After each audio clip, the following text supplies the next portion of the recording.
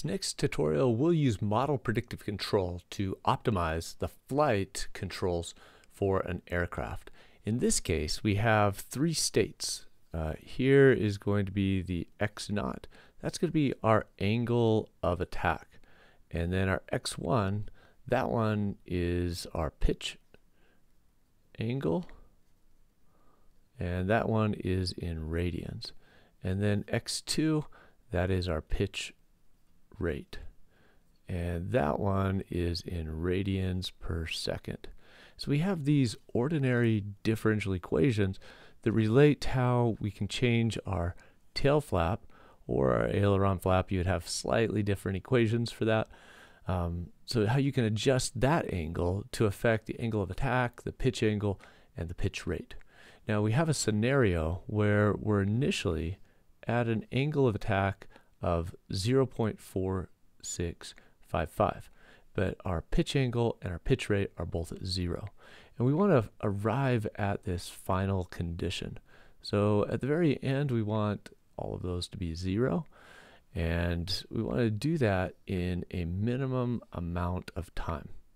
And we're going to do that by adjusting a sequence of these tail angles, the W or the aileron angles. Now, we're going to set this up as a model predictive control problem. It could run repeatedly on the aircraft to be able to optimize a sequence of moves given an update in terms of position or pitch rate. So you're going to have some model mismatch here, but these equations are derived and they're unique for every aircraft. So you wouldn't want to apply these to all aircraft, let's say. Okay, so we have this aircraft. All right, and we are going to adjust the angle W, or here on the tail, the W here. Okay, and we're going to try to achieve this final condition right here with a sequence of moves of W in minimum amount of time. So let's go ahead and do this with Python Gecko, and I'll just walk through the code with you. So we're first of all going to import Gecko, and then we'll also import NumPy as MP, and then we need matplotlib as well to visualize the solution. Okay, so let's keep going. We're going to create a new Gecko model. I'll say remote equals false, so I'd solve locally instead of over a remote server. And I'll have my time points. I'll go from 0 to 1, and I'll show you how to set that up so we can take our time final and then use that to try to minimize the final time. So I'm going to set that initially equal to 5 seconds. So I'm going to give it 5 seconds to make that move. I'm going to say lower bound of 1, upper bound of 10. Status on means that the optimizer can adjust it. Okay, I'm going to minimize time final divided by n. That's the number of time points. And then I have the angle of attack, the pitch angle as well as the pitch rate. Okay, and then I'll define those three new variables with a Gecko array, and those are going to be variables, 3 of them with values 0, lower bound -1, upper bound 1. I just put some bounds on those just to keep them within reasonable values. And I'm going to adjust the initial condition for the angle of attack to 0.4655. Now our control signal is going to be the aileron angle or the tail angle, however you want to define the equations for your aircraft. Then I'm going to have 0, lower bound 0, upper bound 1. Now, even though that's different here on the right, I've just transformed the equations to make it so it's 0, 1, just shifted them. Okay, so the equations are going to be slightly different here just because of that substitution for the modified W value and its definition. Okay, so 0 is going to be the lower bound, 1 will be the upper bound. And you can see the equations there. Anywhere there's a W, you're going to see a modified version of the equation. Okay, so here we go for the next line. We've got negative 0.215. Okay, and then I'm just going to put in the transformation here with the KSI.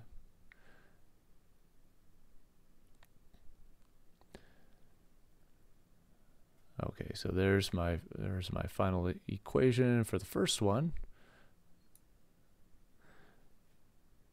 Okay, just finishing off the last term here.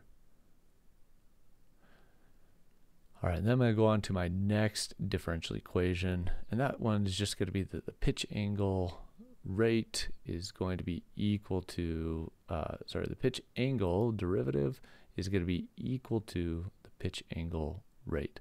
And you can see here, I also have, divided by TF. And I do that so that I can optimize the final time. So up top, I define that as between 0 to 1.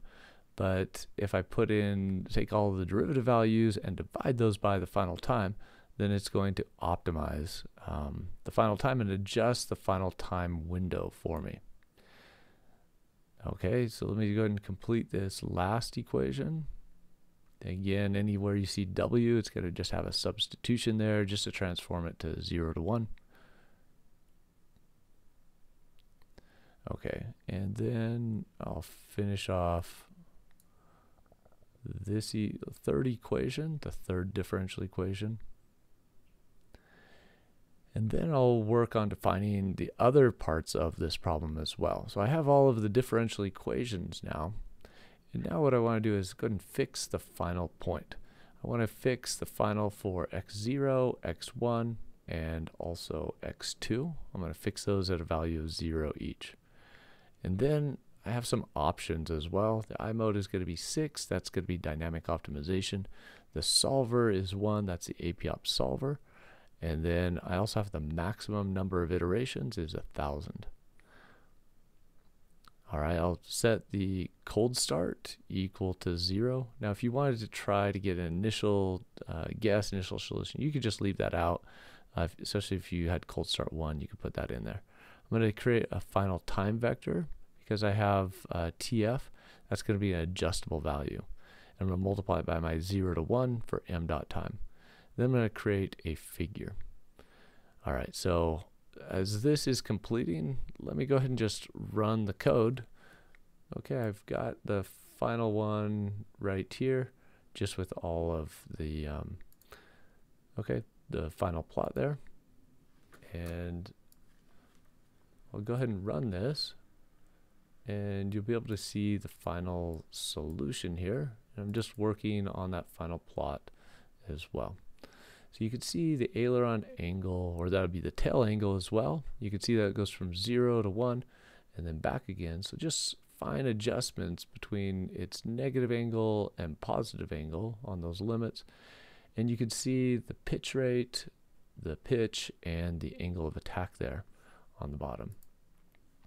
Okay, so I'm going to close this one and just come and explain this just in a little bit more detail on the plot. Okay, so you can see here, this is our W value. Okay, that's our tail. That's the thing that we can control, our manipulated variable. And then the final conditions, that's where we want to get all of these to a value of 0. And you can see here, this starts at a non-zero value. So it's a sequence that as we adjust and bring that angle of attack down, that we see a response on these other two variables as well. So you have a single actuator, and there's 3 things that you're trying to control here with angle of attack, pitch, and pitch rate.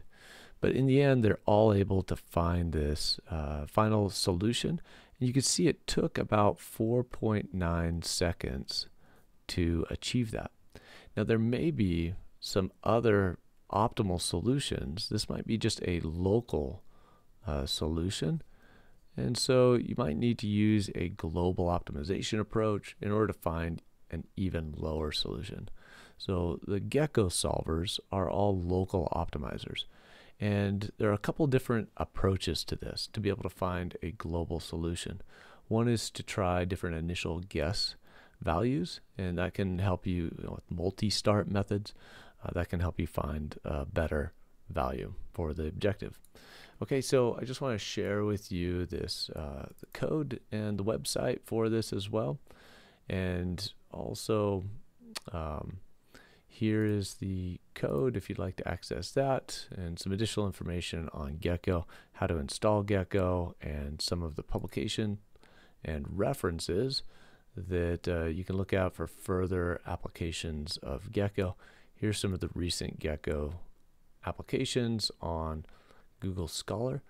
And you can see here's one, just 42 days ago, unmanned aerial vehicles trajectory optimization constrained environments.